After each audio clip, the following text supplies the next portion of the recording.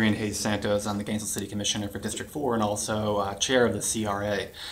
Today the City Commission, I came there with open arms to the County Commission, asking them to pull their support for the local CRA bill, which would be a hostile takeover of the city CRA. Put forward a proposal to lower the millage rate in the College Park University Heights CRA.